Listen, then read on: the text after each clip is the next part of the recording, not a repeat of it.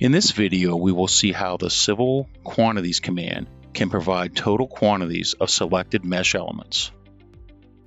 Note, this command will only be active if a civil schema is detected in the eye model. This command can be found from the default front stage main toolbar. Open the Civil Tools and from the pop-up menu, select Civil Quantities. It can also be accessed from the Civil front stage.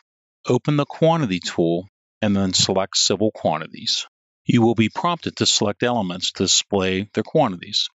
Select an element, Measure Solid, and the measurement view will appear as shown. Any subsequent selections will be summed together and displayed. In this video, we've seen how we can measure civil quantities based on mesh or solid objects. For more information, please go to www.bentley.com.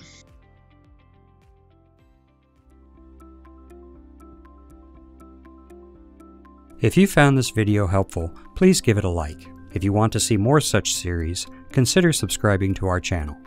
Thank you, and see you next time.